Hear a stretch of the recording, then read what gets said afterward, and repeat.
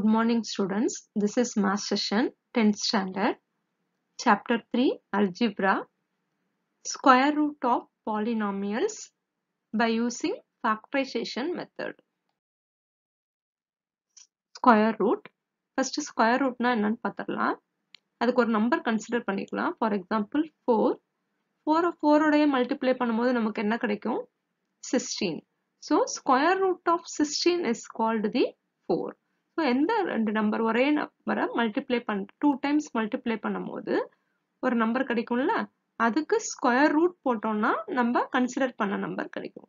That is the square root of a given positive real number is another number which when multiplied with itself.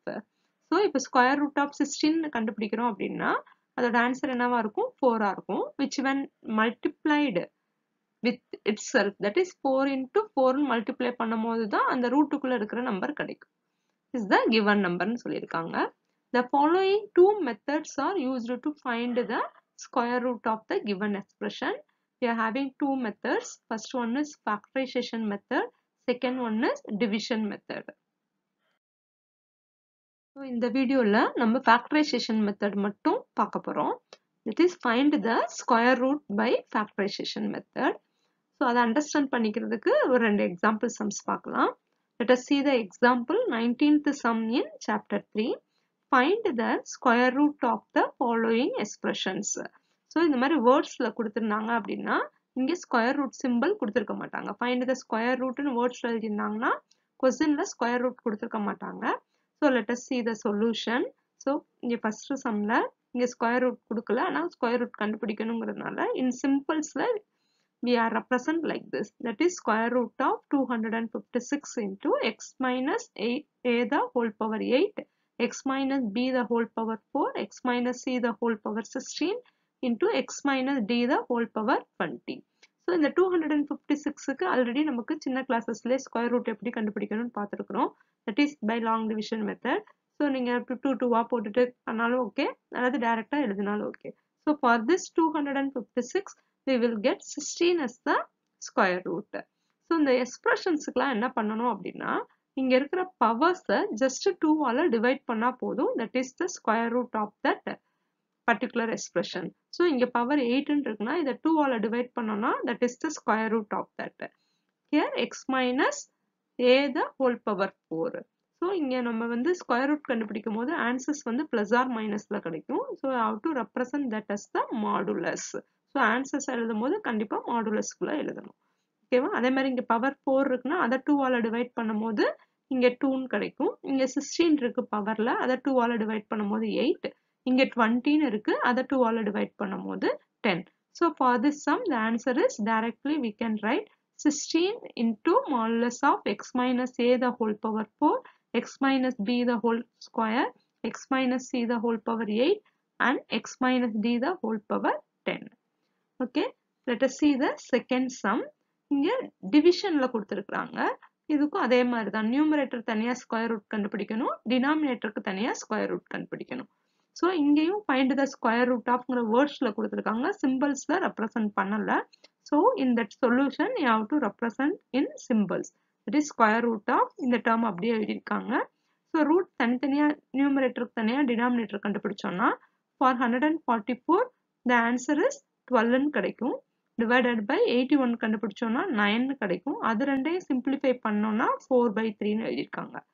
ஓகேவா? அதுதான் கிடைக்கும். Next இங்க powers எல்லாம் என்ன செஞ்சிருக்காங்கன்னா just 2 ஆல divide பண்ணிருக்காங்க. ஸோ a பவர் 4 இங்க 12 டிவைட் பண்ணும்போது 6 கிடைக்கும். ஸோ b பவர் 6 இங்க 16 2 ஆல டிவைட் பண்ணும்போது 8. So c power 8 divided by இங்க f பவர் 12ங்கிறத டிவைட் பண்ணும்போது 6ன்னு கிடைக்கும். g பவர் 4ல 2 ஆல டிவைட் பண்ணும்போது g ஸ்கொயர் கிடைக்கும். h பவர் 14 2 ஆல டிவைட் பண்ணும்போது h பவர் 7 கிடைக்கும்.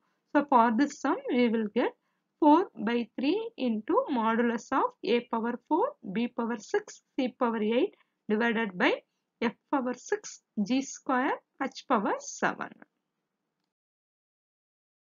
Next we are going to see example 20th sum in third chapter. Find the square root of the following expressions. So third sum பார்க்கலாம். அதுல இங்க ஒரு பெரிய எக்ஸ்பிரஷன் கொடுத்திருக்காங்க. That is த்ரீ எக்ஸ்பிரஷன்ஸோட மல்டிப்ளிகேஷன் சொல்லி கொடுத்துருக்காங்க. ஸோ இதுக்கு எப்படி கண்டுபிடிக்கலாம்னு பார்க்கலாம். இது by using the factorization method படி செய்ய போகிறோம். So for that first you have to take the first polynomial. Here square root of 15x square plus root 3 plus root 10 into x plus root 2. So இதை என்ன பண்ணணும் அப்படின்னா first இந்த x இருக்கிற termsல இந்த root 3 x ஓட multiply பண்ணிக்கணும். அதே மாதிரி இந்த root 10 x ஓட multiply பண்ணோம் அப்படின்னா root 3 x ஆயிடும் plus root 10 ஓட x multiply பண்ணும்போது root 10x ஆயிடும். நெக்ஸ்ட் நமக்கு ஆல்ரெடி தெரியும் root 15 எப்படி எழுதலாம்னா இங்க எழுதியிருக்கேன் பாருங்க. ஸ்கொயர் ரூட் ஆஃப் 15 எப்படி ஸ்ப்ளிட் பண்ணி எழுதலாம்னா square root of 3 into square root of 5ன்னு எழுதலாம். ஸோ இந்த டேர்முக்கு இதுக்கு மேலே எழுதிக்கும் ரூட் 3 இன்டூ ரூட் 5ன்னு எழுதிக்கலாம். ஸோ ஃபர்ஸ்ட் டேர்ம்லேயும் ரூட் 3 இருக்கும், செகண்ட் டேர்ம்லேயும் ரூட் 3 இருக்கும். ஸோ அந்த ரெண்டு டேர்ம்ல இருந்து ரூட் 3 காமனாக எடுத்துருக்குறாங்க. இங்க எக்ஸ் ஸ்கொயர்னா ரெண்டு எக்ஸ் இருக்குன்னு அர்த்தம், இங்க ஒரு எக்ஸ் இருக்கு. ஸோ ஒரு எக்ஸையும் காமனாக எடுத்தோம் அப்படின்னா இந்த ரூட் 3 வெளியே எடுத்தாச்சு. ஸோ ரிமைனிங் என்ன இருக்குன்னா ரூட் 5 இருக்கும், ஒரு எக்ஸ் மீதி இருக்கும். அதை தான் இங்கே எழுதியிருக்காங்க ரூட் 5x பிளஸ் இங்கே ரூட் 3ஐயும் வெளியே எடுத்தாச்சு, எக்ஸையும் வெளியே எடுத்தாச்சு. So that is written as 1 plus இந்த ரூட் 10 எப்படி எழுதலாம்னா ரூட் 2 இன்டூ ரூட் 5ன்னு எழுதலாம். ஸோ இங்கே ரூட் 2 காமனாக இருக்கு, ஸோ ரூட் 2 காமனாக எடுத்திருக்காங்க. ஸோ மீதி உள்ள என்ன இருந்திருக்கும்னா ரூட் 5 இருந்திருக்கும், இந்த எக்ஸ் அப்படியே இருந்திருக்கும். பிளஸ் ரூட் 2 காமனாக எடுத்துட்டனால இங்கக்குள்ள எதுவுமே இருக்காது. That is how to right that as த 1. இப்போ பார்த்தோம் அப்படின்னா இந்த ரூட் 5 பிளஸ் எக்ஸ் வந்து காமனாக இருக்குது. தட் இஸ் இந்த பிராக்கெட்ல இருக்கிற ரூட் 5 இன்டூ எக்ஸ் பிளஸ் 1ம் இந்த ரூட் 5 இன்டூ எக்ஸ் பிளஸ் 1ம் காமனாக இருக்கு. ஸோ அதை காமனாக வெளியே எடுத்ததுக்கப்புறம் இன்டூ சைன் போட்டு இங்கே ரிமைனிங் இருக்கிற டேர்ம்ஸை எழுதணும். That is root 3x plus இந்த ரூட் 2ஐ எழுதணும். So that is okay, this is the factorization of this first polynomial. Similarly, we are going to do the second polynomial. That is, here second polynomial middle term is 2 root 5 plus 1 into x plus 2.